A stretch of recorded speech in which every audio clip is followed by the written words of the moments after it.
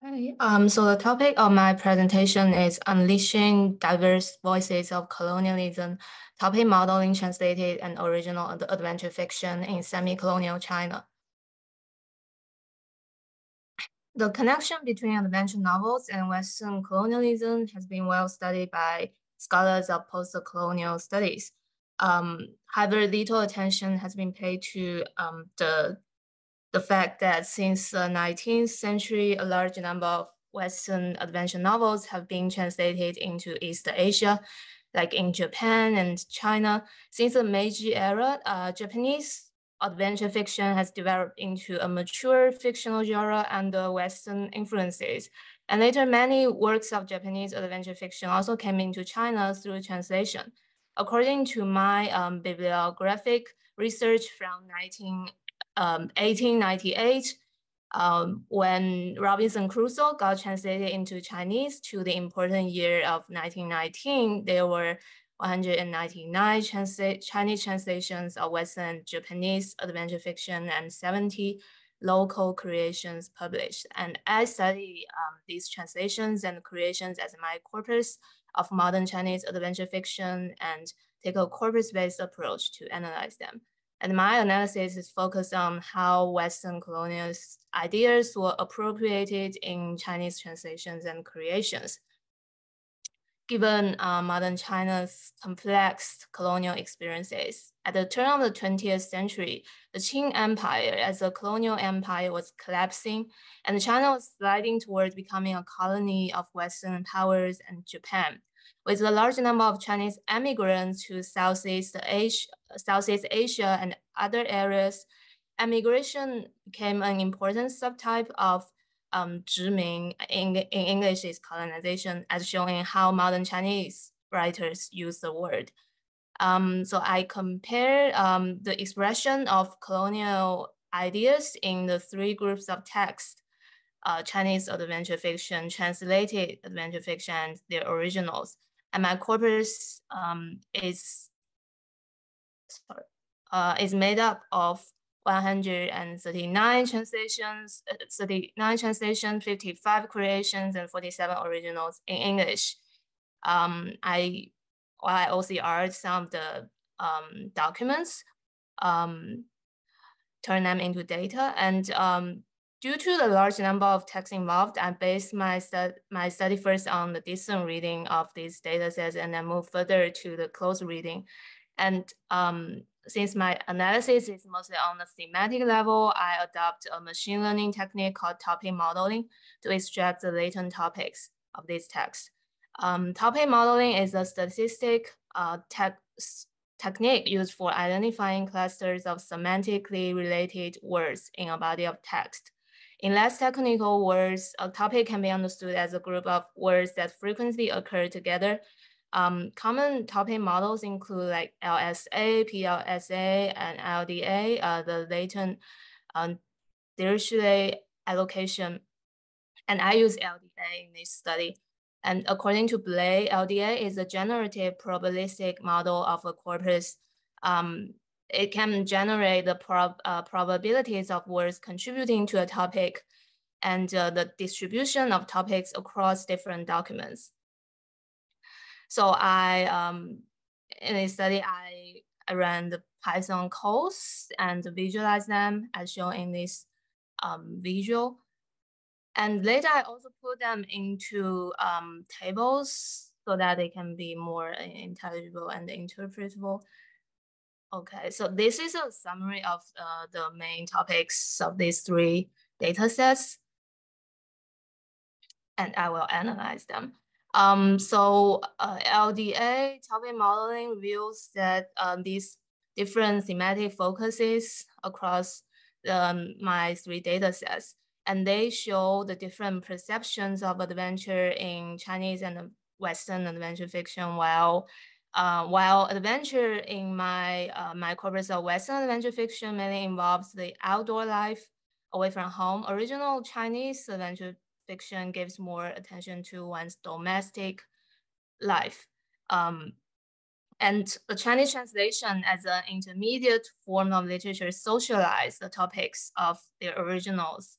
by transferring the focus from like nature, human in a general sense to specific national, ethnic, and social subjects. Yeah, this is the text.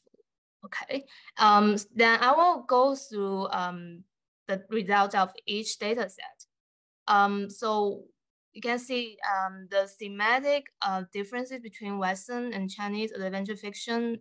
They're actually closely tied to Western colonial history since the 16th century and modern Chinese experiences with colonialism in the early 20th century. And as shown in this table too, human life, sea travel, outdoor life, and military activities make up the four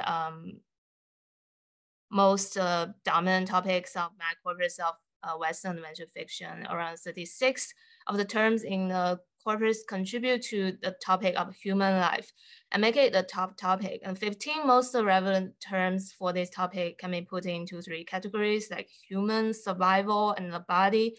And together they reveal that human survival and the body are the two important parts of one's adventure life. As pointed by Michael Addis, in the case of European empires, substantial migration was encouraged to make possible the establishment of settlement colonies in areas with relatively sparse populations, congenial temperate climates, and disease environments. So European adventurers were the earliest colonizers of many inhabitable areas in the continents of America, Australia, and Africa. And faced with these challenging living conditions, it's not hard to understand that survival was their foremost concern. And the larger number of words for body parts attached to the argument that body is an important element in adventure fiction by Martin Green.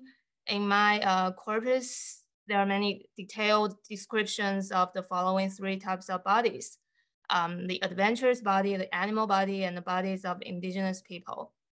On the one hand, for the adventure life in isolation and wilderness, directs one's attention to the physical needs and bodily experiences, and hunger, illness, and other life threats are common experiences. They expose the vulnerability of the human body. On the other hand, the adventurous body is strong enough to withstand these challenges is worshipped and shaped as the heroic and the masculine model. So adventure fiction provides an imagined masculine ideal that values qualities like body strength, courage, adventure spirits, etc. And the formation of this masculinity code had a reciprocal relationship with the rise of British imperialism in the Victorian period, and it embodied the imperialist ideology that the empire needed stronger bodies and heroic characters from its men and boys.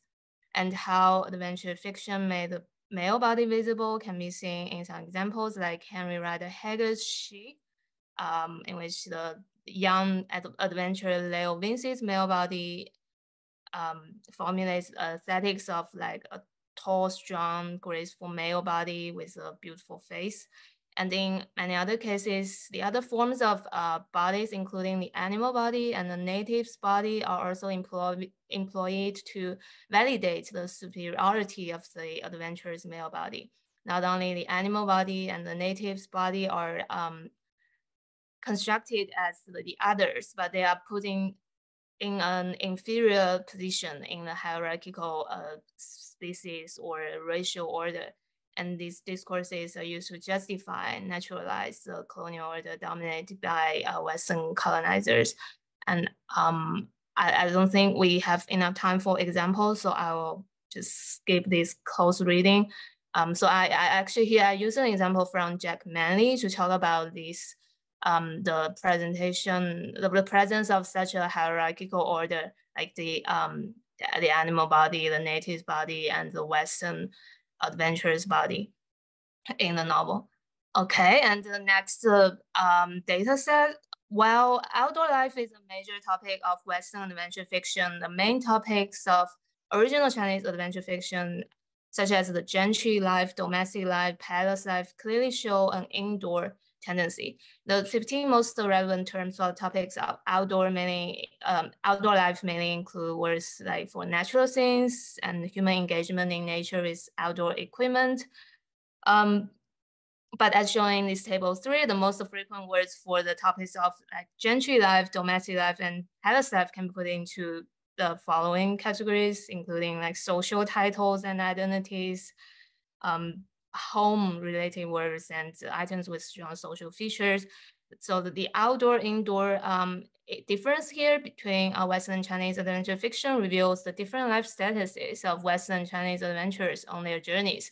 Many works in my corpus of Western adventure fiction tell stories about how Western adventurers build up their lives in the wilderness. In such cases, nature is where they live, and such a strong presence of their engagement in nature mirrors how Western colonizers in the 18th and 19th centuries established their settlement colonies in underpopulated, underdeveloped areas. While European countries were the initiators and policymakers of the colonial system they had started to build since the 16th century, and China joined the game in the 19th century, it was a latecomer faced with an established colonial order. In this context, what Chinese adventurers could do was no longer to build up settlements in nature, but to negotiate with the existing colonial order in realms of domestic and social lives. So it explains why domestic life and social relations are the thematic focuses. Okay, and in my corpus of original Chinese adventure fiction, only 5 out of the 55 works can be called a novel, while the rest are all short dense texts. And the dominance of these topics like gentry life, domestic life, palace life is well exemplified in these 5 novels. And I will use one for my analysis. So this Moon Colony, it is an incomplete work serialized in a magazine. And its protagonists, including a Japanese man, Tamataro, his Chinese wife, Pu Yuhuan, Chinese friend of this couple, Long Menghua, they travel around the world in a balloon to find Long's wife and son. Long and his families got separated due to a shipwreck when they fled to Malaysia as Chinese political refugees. And the whole story is framed into their separation and reunion. And the adventurers travel from Malaysia to Britain, America, India, and many sea islands. And in the end, they find Long's wife on an island, and Long's son comes back from the moon to reunite with them. Long family travel to the moon, but the novel stops before telling their life on the moon. Family is an important theme in this novel. Other than the Long family, Tamataro also takes his family on a journey and makes the balloon a well-equipped home for them. So with a kitchen, some bedrooms, a gymnastic room, pharmacy, and so on. On the balloon, they live a gentry-style life with a large team of servants, and their domestic life on the balloon takes as much space as their adventures off the balloon, and is depicted in detail. And also, this novel presents modern Chinese complicated colonial situation through their travel experiences. There are depictions of the life of Chinese immigrants in Southeast Asia. They reveal the Chinese immigrants' settlement, colonialism. They makes up an important part of modern Chinese colonial experiences, and this system clashes with Western and Japanese colonialism, in which China is on the colonizer side. Thus, we can see a hierarchical chain is formed, and the author draws from social Darwinism to present such a chain in the novel, but he also expresses his doubt by imagining a stronger power that could easily destroy all the extant colonial orders on Earth, the colonizer from the moon. So Long's family brings back with, Long's son brings back with him several more technologically advanced balloons from the moon that showcase the superiority of the moon civilization. And it arouses the following reflections on Japanese and Western colonialism by the Japanese adventurer Tamataro, so as cited here. By pushing the colonial logic to its extreme, The author argues that the extension of the colonial chain will move the advantage to the disadvantaged position and thus give opportunities for the even weaker parties. In the novel, Long Menghua's family follows the visitors back to the moon to learn more about the moon civilization. So it implies that the peripheral countries in the extant colonial order like China can learn from the most advanced ones to gain opportunity to change its situation. And the last data set in the Chinese translations of Western Japanese adventure fiction shown in the table 4, the topic of the imperial power rises to be the top topic, and topics like noble and love, aristocracy, indigenous people also emerge to replace the generic topic human life, and the topic country and army compared to military activities in the original emphasized the country as the subject of colonial expansion and consequent military conflicts. Overall, the Chinese translation socialize the thematic focuses, and they play an intermediate role in the shift of the thematic focuses from the outdoor colonial expeditions to the domestic and social negotiations with colonial relations in Chinese adventure fiction, following the direction of like socialization and politicization. And this showcases the process of appropriating Western colonialism in the service of national salvation in modern China. And in the topic of imperial power, we see words associated with the imperial ruler, like queen or emperor, and the subordinates, and some items related with power. And the word frequency survey of my corpora shows that the Chinese translators tend to increase the use of words like queen or emperor in their translations, as shown in this table 5. The word frequency of 女王, 女主, that is the queen, in the Chinese translations are increased. Most of them increase in compared with the originals. And I also use 2 examples. 2 Chinese translations of the novel She to analyze the practice of emphasizing the titles and identities of monarchs in the translation. So then in this example 1, we can see all she and her are replaced with the title the queen, and in this scene, well, the queen Aisha's physical beauty and attractiveness are given detailed descriptions. The repeated use of the queen has the effect of reminding readers that the scene is more than a depiction of the erotic attraction between the 2 sexes. It implies that the queen's beauty is also an embodiment of her political and magic power as an authority. So the unveiling of her body to the man, Holly, is also a display of her supreme power to the subordinate. And in another translation, the translator Zeng Guangquan made the same choice to emphasize Aisha's identity as a monarch in his translation. And the first person pronoun in Chinese, Zheng, is exclusively used by a monarch. So here he repeatedly uses Zheng to replace the neutral pronoun in English, like mine, I, me in the translation, and such an emphasis on the imperial power in the translation, it can be interpreted as a way to politicize literary works. Many literary translations, especially fiction translation in Lei Qing, function as the Enlightenment tool to promote Western knowledge and new political ideas with the advocacy of reformist translators. And Zeng Guangquan was one of the reformists, and his translation was published in 时务报, the official institutional newspaper for reformist intellectuals. And the political agenda for the reformists who supported the 100 Days reform was to establish constitutional monarchy in China with reforms. And the monarchy system would be retained, and the emperor was expected to lead the political and social reforms and to save China from its grave national crisis. So in Zeng's translation, Aisha as the queen is shaped as a ruler that has political ambitions and techniques rather than an object of erotic desire. And then the other translator, Lin Shu, was also a staunch monarchist loyal to the Qing court, although he also supported political and social reforms. And he didn't make a direct comment on why he